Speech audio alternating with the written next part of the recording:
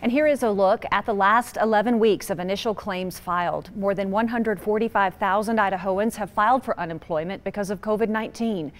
The good news, you can see that we've been on a downward trend after peaking the week of March 28th. Last week, just over 3,600 people filed for the first time, dropping 22% over the week before. When it comes to continued claims, or the number of people who continue to file every week, that number declined for the fourth week in a row to just over 51,000. That's a 10% decrease from the week before. Healthcare and social assistance, accommodation and food services, retail and manufacturing, they all accounted for nearly 50% of all new claims filed last week.